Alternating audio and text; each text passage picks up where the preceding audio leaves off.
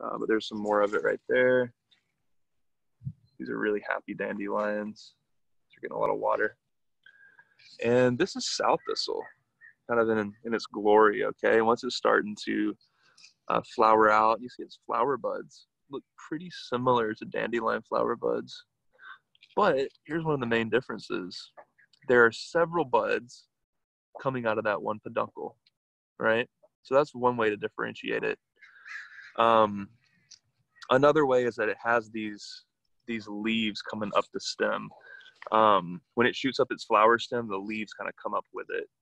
And the leaves look different as the plant starts to mature. These are called clasping leaves right here, where they kind of clasp around the stem, right?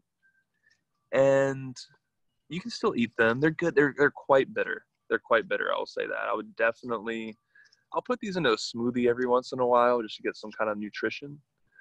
But I'll often cook these leaves if I'm going to eat them because they have a pretty kind of a gnarly flavor, but they're good. Actually, my favorite part of this plant is the stem, though.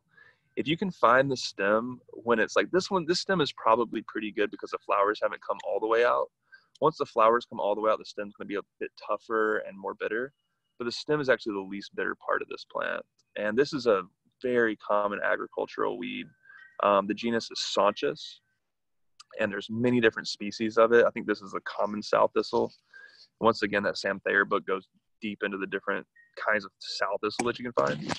But if I'm going to eat this, it has this kind of latex to it, which a lot of the lettuce family does. Even your agricultural lettuces will have some latex to them sometimes. They're getting more mature. There's kind of this white latex to it. And this part, probably my favorite part. This one has good flavor. It's definitely bitter, but it has more sweetness to it. And that stem is it's a really nice texture. And I love eating stems and shoot vegetables because they're kind of more substantial than the greens a lot of times. You can kind of get an asparagus-y thing going on. Let's see what else about sow thistle. I imagine you could take these unpopped flower buds and also pickle them like capers. And you might be the first person in history to do it if you do that. So that's sow thistle and dandelion. Any questions on how to differentiate those or any kind of culinary questions?